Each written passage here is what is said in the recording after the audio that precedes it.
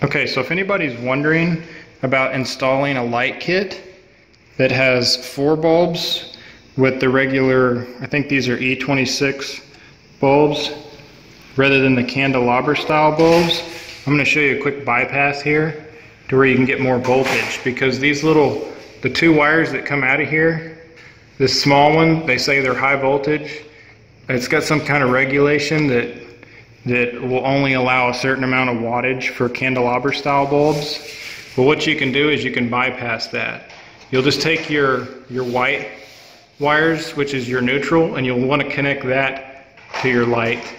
And then you can come up in here where your fan switch is, where you have full 110, 115 volts, and you can take your black wire from the fan switch and just splice into that.